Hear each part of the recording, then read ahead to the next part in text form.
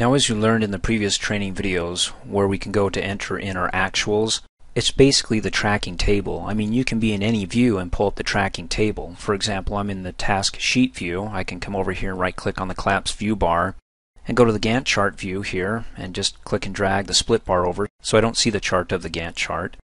And this is the entry table. If I come up here and say view and go down to table and change it to the tracking table, I mean, you get the same table here. You've got your tasks, you've got your actual start, finish, everything that we just saw in the last couple of training videos. Except over here I've got my Gantt chart as well, which is nice if I wanted to take a look at the bars over here. In fact, while we're here, let's go ahead and complete another task, interview subject matter experts. Again, I can come in here and type in 100% complete, or come over to the actual work and say that we completed. Well, you'll notice that the duration is 2 days. We'll just type in 16, hit enter. Again, 8 hours a day, 16 hours. So the actual duration goes from the remaining duration of 0 days to the actual duration of 2 days, which, again, that's a total of 16 hours.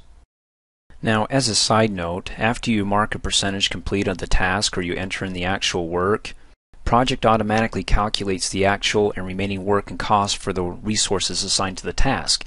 I like that, but if you don't like this and you want to do it manually, then you want to come up here, click on the Tools menu, go down to Options, come up here and click on the Calculation tab, and you want to uncheck this, Updating Task Status updates resource status.